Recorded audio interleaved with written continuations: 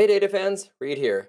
Today I'm going to walk you through a scenario where you can actually utilize small multiples but still have one of those small multiples, so to speak, actually include a grand total into the visual. So like you can see here, we have the thing at the top actually representing the total amount for all of the breakout categories below this in the small multiples itself. Now, this was accomplished using a bit of Power Query and creating a custom table to allow for this, since natively small multiples don't actually support any toggle to simply show grand total, but I'm still going to show a dynamic way to do this that will also automatically update as any of the categories or keys change within the model itself. So let's go and hop into Power BI and get started.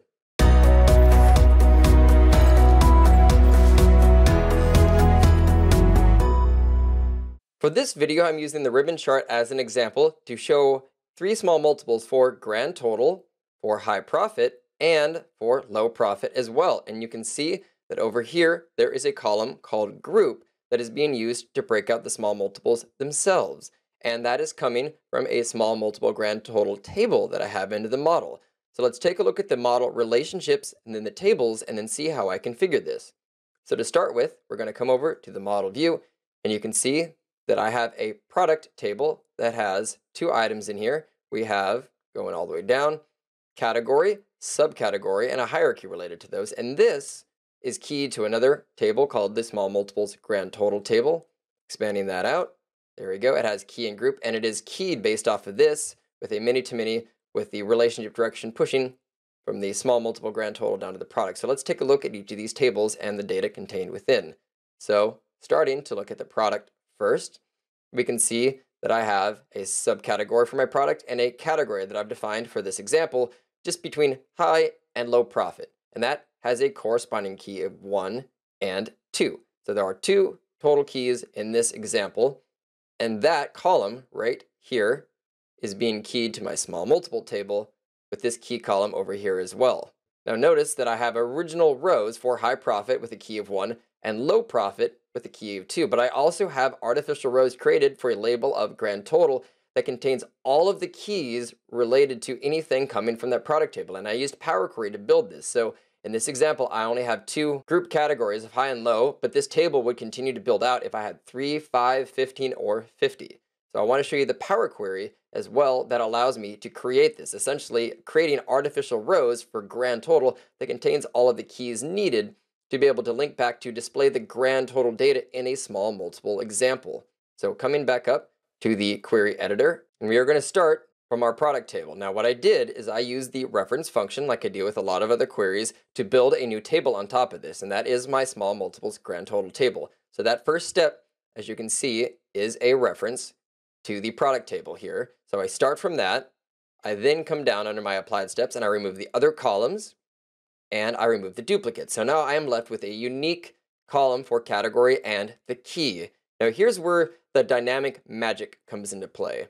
I duplicate that key column, and then what I did is I unpivoted them. So I essentially selected both of these columns here, I right-clicked, and I selected unpivot. So what that does is that gives me two new rows for whatever was in this original column. So watch this, unpivot, I get copies of that with new rows for it. So if I had had 2 or 3 or 4 of these IDs, it would have continuously added those as an additional row into here. And we will see that in a second, but let's first walk through the rest of this, and then I'll show you how this is flexible when my data changes.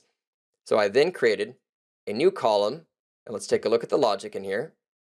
Basically, I just simply said if my attribute column contains the word copy, so for either of these rows, flag it as grand total. Otherwise, return the original category value. So it's grabbing the high profit, low profit from my original category value. I did that. I removed the other columns, and now I'm left with a key and a group. So I have two values into here today. Let's just see what happens as an example if I happen to have 3. So I'm going to come into here.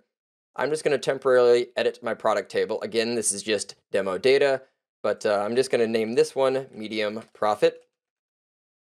Give that a label of 2, and these a category key of 3. So now I have 3 labels, 3 keys instead of 2. I'm going to come back to my small multiples grand total table. There we go. You can now see I have high, medium, and low, and still the grand total. So it's still being able to connect to whatever that source was. And as I remove the duplicates, duplicate that column, I still get 3 values instead of 2, which means I unpivot to 3 new rows, which still lets me add the group and remove others. So this way, I don't have to do any maintenance. As my product table changes over time, this will automatically update to always give me those new grand total rows. So it's able to continuously do that. And I'm going to close and load this, and let's see the result that we have into here. And in that case, it actually does add the additional category in these small multiples. So it will allow us to move and shift with that in time. So it's a great way to implement this while reducing the maintenance cost of the model as the data from the databases change. But overall, looking at it from this perspective, it's a nice way to be able to essentially see the subtotals with at least just these 2 categories for now, plus that grand total at the top. So for those individuals who might want to see subtotal data plus total, this is a nice way to have a single visual that does all 3 instead of potentially having to use 2 other visuals. And hopefully this is something you found useful. Again, with a lot of these videos, comments, suggestions, or anything else, please feel free to drop that into the comment section down below. I always like to see how people might be able to integrate this, and hopefully this is something you have found useful. Otherwise, don't forget to check out some of our videos over here on the upper left for related content. And always, if you liked the video, please feel free to share, like, or subscribe to the channel. It helps us continue to grow. And thank you again so much for watching this. So one of the reasons that I continue to do these is I love the community involvement. So with that being said, I will see you in my next video.